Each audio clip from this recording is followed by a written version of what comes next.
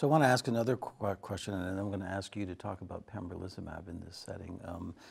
I've heard some support for, this effect probably isn't specific to durvalumab. I like nivolumab, so I'm going to use that in this setting versus that. We did have some data with pembrolizumab in a phase 2 trial. Can you tell us about that? So this is a Lund group trial where they gave concurrent chemoradiotherapy, fairly standard doses and schemes. And interestingly, they allowed the investigators to give up to 2 cycles of consolidation. There we go, consolidation. And then they restaged between 28 to 56 days, and then decided in non-progressors to go on with pembrolizumab 3 weeks. So very different than the Pacific exactly. rules, yes. And they could go on up to 1 year. So it's a single-arm study. Yeah. So they presented it, and the numbers, the data looks interesting. The pneumonitis rates are what one would expect. There's nothing to worry about. The PFS, 2-year control rates and all are impressive.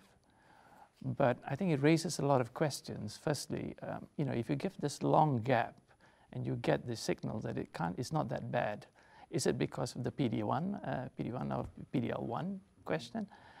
And so if you come back to the Pacific and your patient, in a Pacific eligible patient, is not fit until day 50, should you not give it? So those are the questions that raises my mind. Is it possible to extend that window and not remain restricted to what was in the trial design?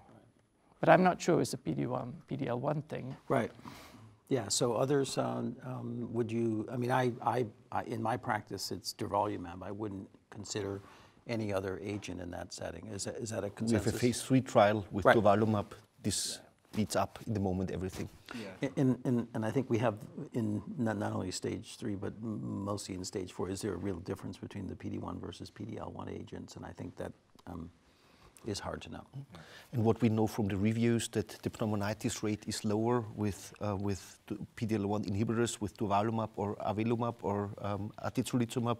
So I think this is a sign that you should use those a little bit better.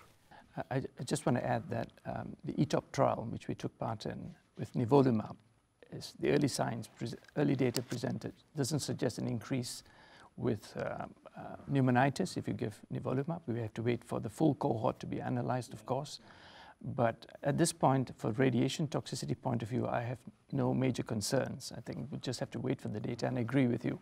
The randomized high-level evidence comes from durvalumab, so we would stick to it outside trials.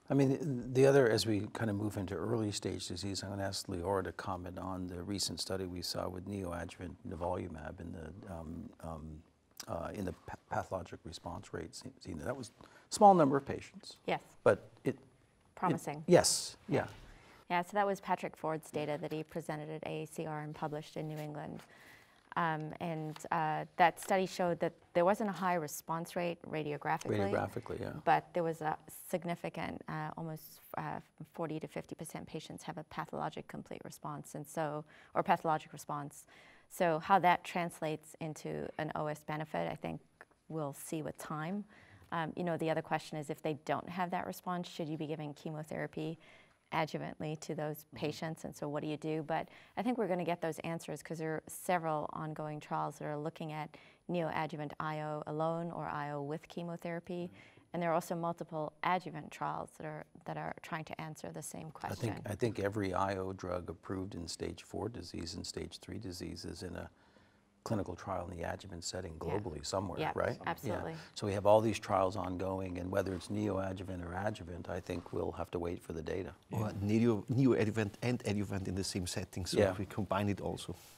But very encouraging data from the Patrick Ford sort of thing.